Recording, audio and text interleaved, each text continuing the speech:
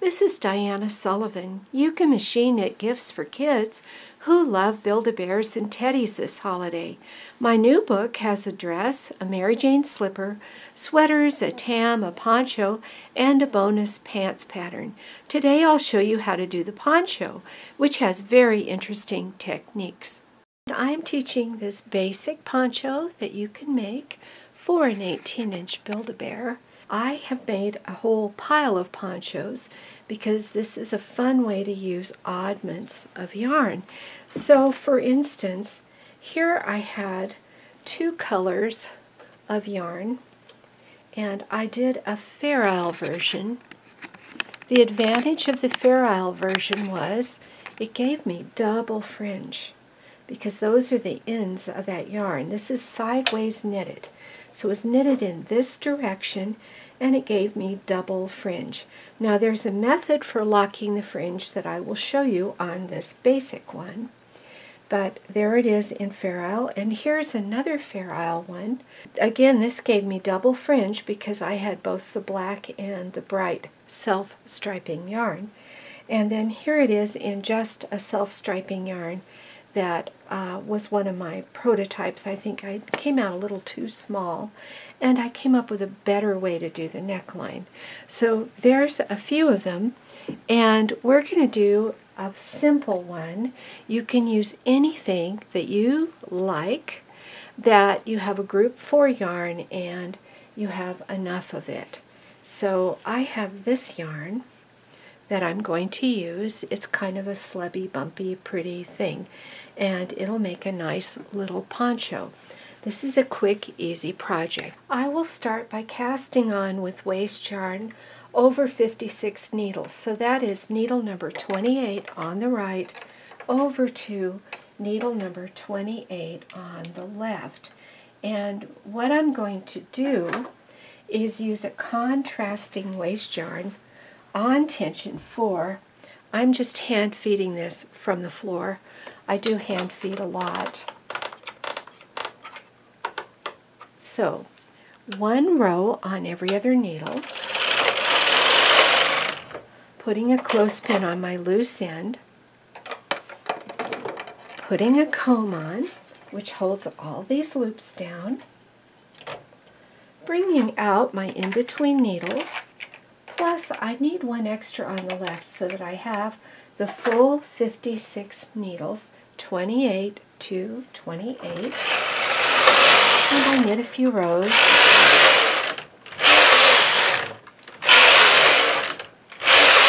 I really don't need much. I'll cut this yarn, use another clothespin because I love these short cuts, and I'm going to thread some ravel cord. This is a pink ravel cord. The main thing here is to have a good strong contrast to the regular poncho yarn. So my ravel cord is in, and now I'm going to do a quick hem.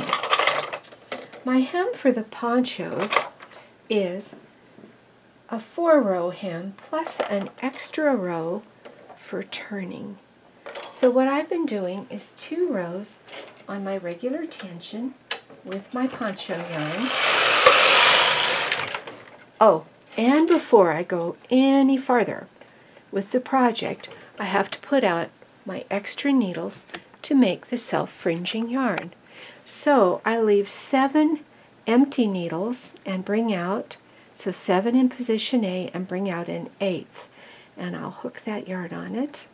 This is row 1. I'll put my row counter on. Row 1. Then on the left, do the same thing. These 7 empty needles give me my self-fringing effect. Really easy, really cute. So what I'm going to do is knit to the left. This is my second row on tension 4. Then roll it all the way up to tension 8. And yes, even the hem has fringe. That's my loose row. Back down to tension 4 and do 2 rows. And I need to start locking my fringe. If you don't lock the last needle before the long fringy loops, then you get a problem. What you get is it comes undone. Now I'm just picking up the stitch from the row below on the needle just to the last of the right hand needle and putting that on, and that's how you lock them. Now normally I am only going to do this on the carriage side, but for this first one I did it on the right so that I could show you easily on camera. So I have done it on both sides, and I have 1, 2, 3, 4, and one more tight row. And time to pick up my hem. To pick up my hem, I'm taking the comb off. Here I am, zoomed in on the left end of the work, and I am finding the stitches to pick up. This pink row right here is my ravel cord, and here's the end of the yarn, and I'm going to pick up these stitches that are in between the pink loops. They are this blue-green stuff in between the pink loops. So I pick those up and I put them on the needle directly above them, filling in all the needles. When I get to the right hand end of the work, I'm going to be short a needle.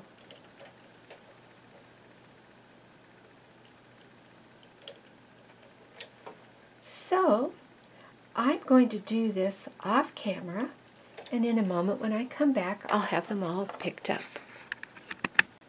My hem is picked up and my next row is going to close my hem. For this particular pattern I really like to have a weight on each end and then a couple weights in the middle, or one of these bigger ones. Either one will work just fine. And I'm just lining these up so they'll knit more easily. I am going to put my row counter on 0, 0, 0, and I'm going to knit 30 rows, but I'm going to lock the fringe on the carriage side on every row. So here I am locking that fringe. I'm picking up the stitch from the row below beside it and putting it on the end stitch. Not this outrigger stitch, but this end stitch over here. If you don't lock your fringe, you end up with really ugly messes on the edges of your work. It will all unravel.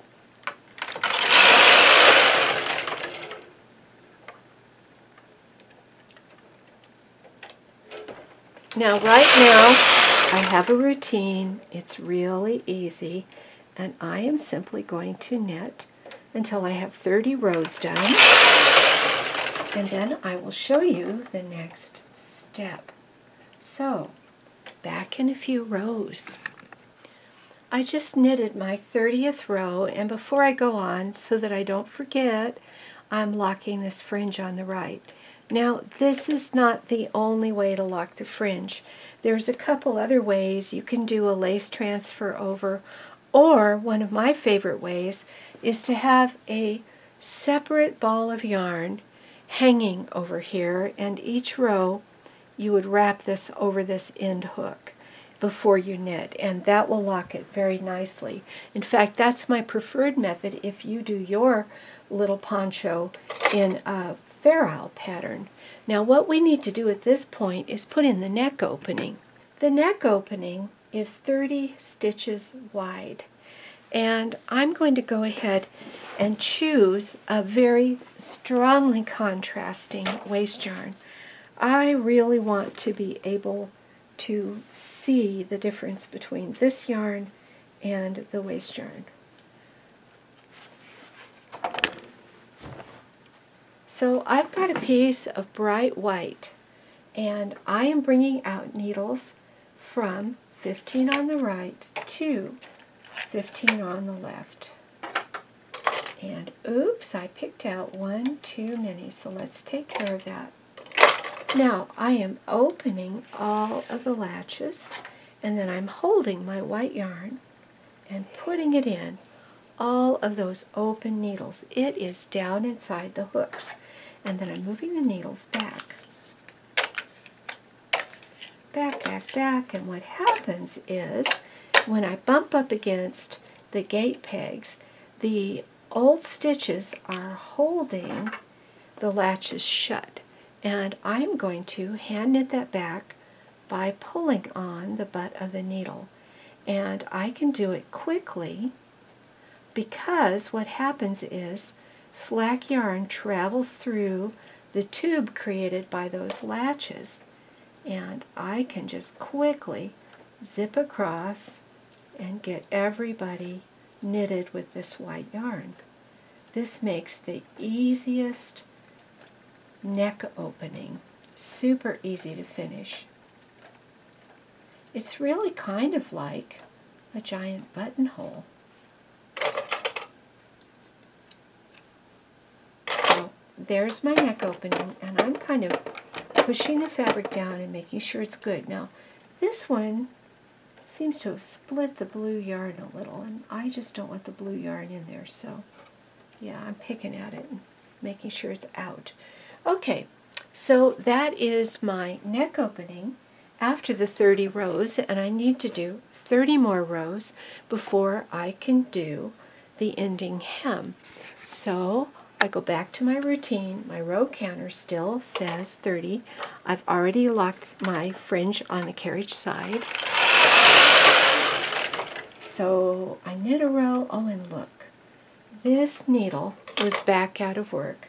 So I'm going to manually knit that through. It'll be okay, but I want them all to have knitted through okay. They look okay to me. So I go ahead and I do my fringe lock on the left, and that was row 16, and I go ahead and knit to row 60. I've knitted 60 rows. I want to do a hem, and what I need is a marker. So for my marker, so that I can pick the hem up in a couple of minutes, I am going to put in a weaving row. So here I am with my piece of white yarn. I pulled my needles out into hold position, and I'm just going to use a clothespin on the end of this yarn to hold it down and back against the knitting and poked it back there. And I am wrapping over, under, over, under. This is just the easiest marker row. I'm not going to knit with this white. I'm just weaving it over and under the needles, and I'll yank it out after I pick up my hem.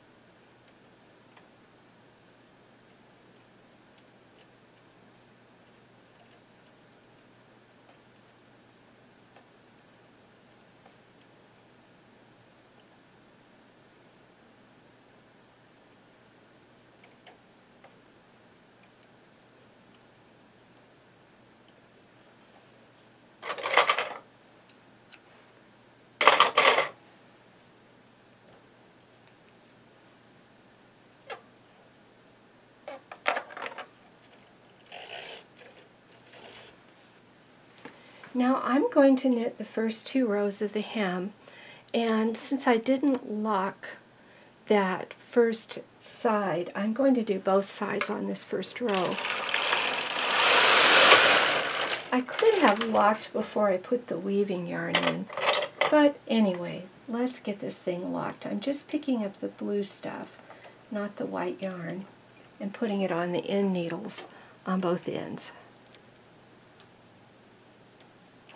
Try sometime doing a self-fringing item without locking the fringe, and you'll see why it's important to lock it.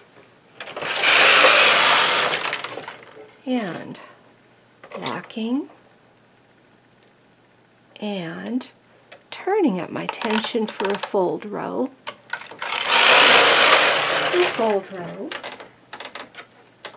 back to tension 4, locking on the left, and another hem row,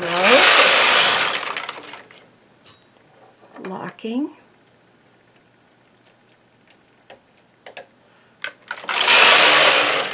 and my last hem row. Now I need to pick up my hem, and the easiest thing to do is to bring this knitting between these beds into the front. I have just lazily left my ribber on.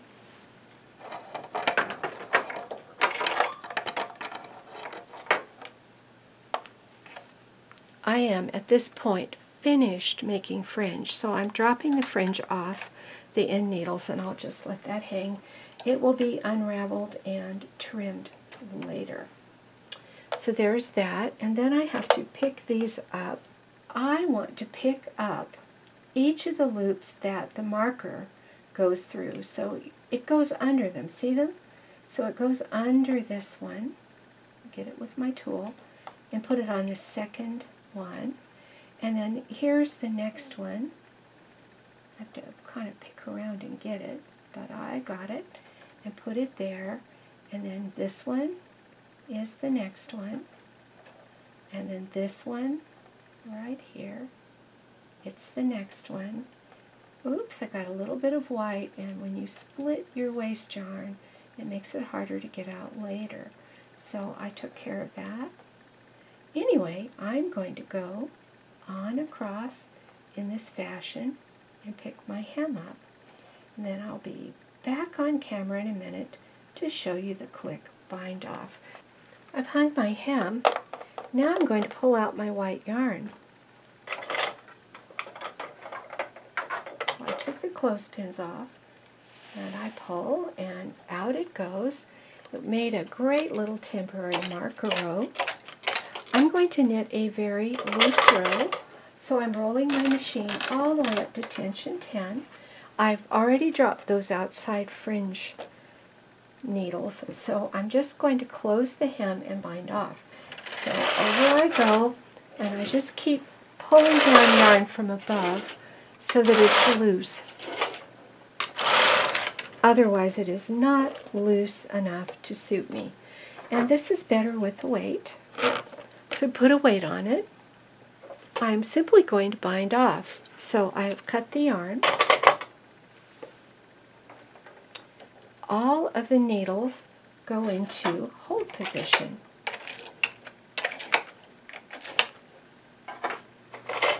And I'm doing a simple latch tool bind off. I'll zoom in so you can see it, but this is the one I do so frequently. I'm just putting the first loop on my latch tool and pulling it off the end of the needle, then slide in far enough so that the first loop is way back here below the latch, and the new loop is hooked, and pull the new loop through the old loop. Now hook the third one and pull it through, and hook the fourth one and pull it through. You get a feel for this. You know just how far to push your tool to get it past the latch. And my yarn is fuzzy and slubby, so it's a little bit different to work with, but I like it.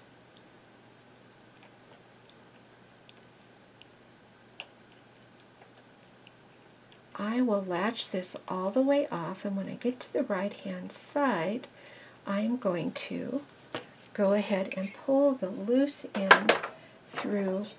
So here's the weird object I've knitted, and the first thing I'm going to do here is get this waist yarn off the opening hem. I did that at the beginning.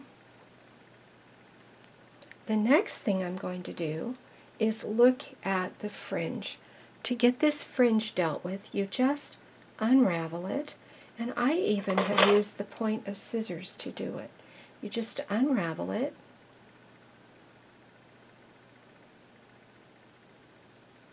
and after you have quite a few, pull this down and snip. And you do that with all of the fringe, and you can check it over and give it a bit of a haircut. Then, before I finish this neck opening with you, I'm going to give this a thorough steam. So I'll be back after that. I've gone ahead and steamed. I did a little bit of fringe trimming, but not much, and it looks great. Steaming just does a world of good to this little project, but I still have to finish the neck opening. So I have folded it wrong sides out, and I'm going to pick up these blue stitches just above this row of white waist yarn. Now this is really simple. I put my tool in this first stitch to the left of this white loop, but it's above. It's not the loop down here, it's the loop above the white, and put it on. And then I get these loops that are in betweeners, in between the white, and I'll put them on. And I'm picking up right on across in that fashion. It was, as you'll recall, it was only 30 stitches, and I think you pick up 31 by getting the loop to the outside of each of them. But maybe I'm wrong, maybe it's 32. Anyway, this is really easy.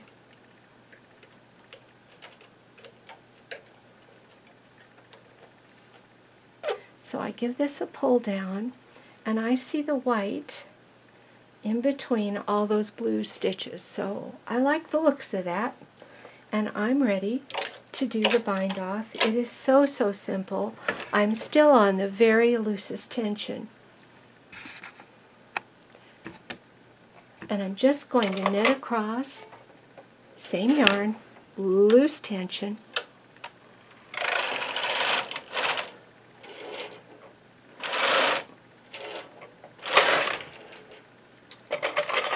And I am going to work opposite the carriage. So right here, my carriage is on my left, and I'm going to latch off from the left to the right. All the needles go and hold position. I get my latch tool, and I think maybe a weight would be nice. And I think it might be helpful to put it in from the back to kind of help hold it back against the bed. Okay, so I'm latching these guys off. This is actually a little different than some other things I've taught. So something new for you, I hope. I think some of you have seen most of the things I do twice.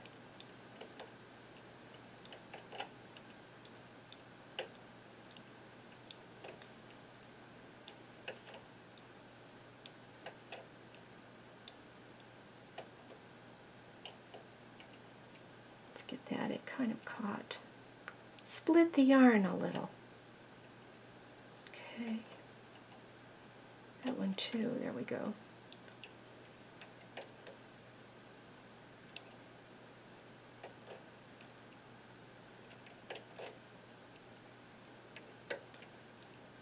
When I get to the right hand end, that's where there's a loose end of my yarn, and I'm going to pull that loose end through the last one. Trying to get this one. Got it.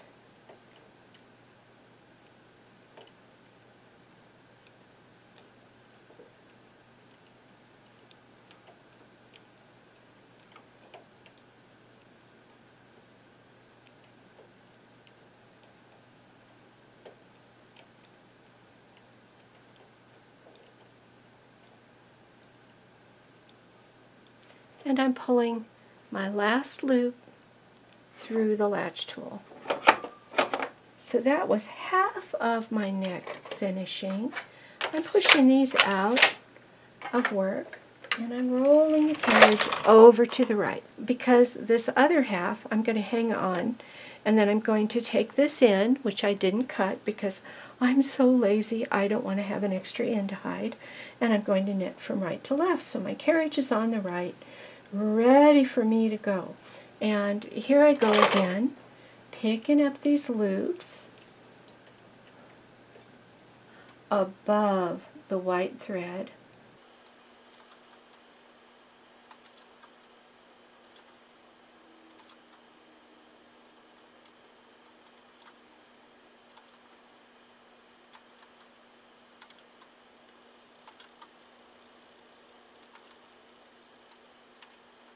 I poke my finger in there from underneath and stretch them open a bit. It makes it easier to see it. Makes it easier to put my tool just where I want my tool to be and get these picked onto the needles. One stitch on each needle. At the end I stretch, I make sure I get that last one. Plus, I like to get an extra. Do I need an extra this time? I guess not. Okay, so another row, super loose.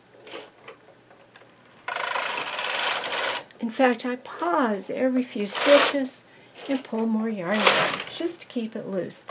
This time, I cut the yarn on the left because I'm going to pull that through when I cast off. And everybody out and hold.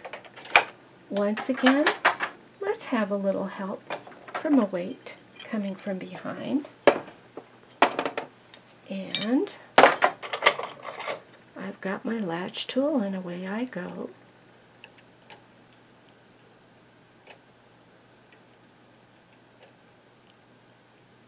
This really is all the finishing that this neckline needs. A simple loop through a loop cast on above and below the separator yarn.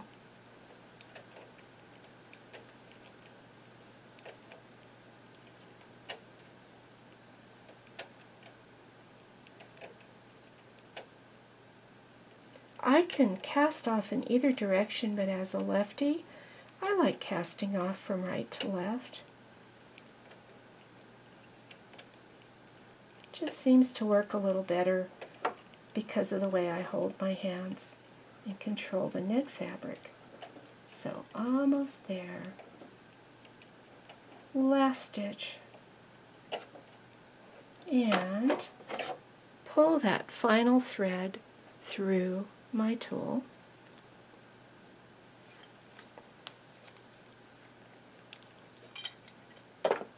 I always enjoy yanking out the separator yarn and getting a glimpse of my neat as a pin neck opening. So, time to yank.